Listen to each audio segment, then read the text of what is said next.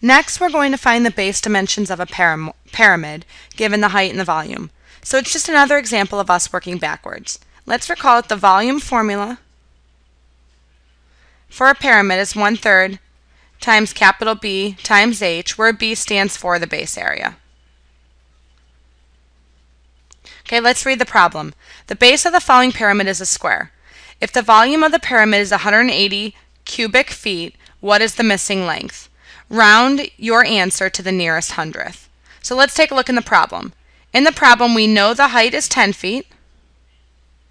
And it looks like we're solving for the missing dimension of the square, which is S. So let's first set up our problem and figure out what the base area has to be.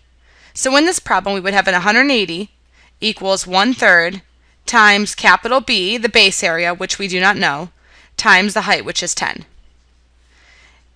I would solve this and get the base area equals 54 square feet. Okay, I solved for base area first because I knew the H, and I knew the V, and I was solving for base area.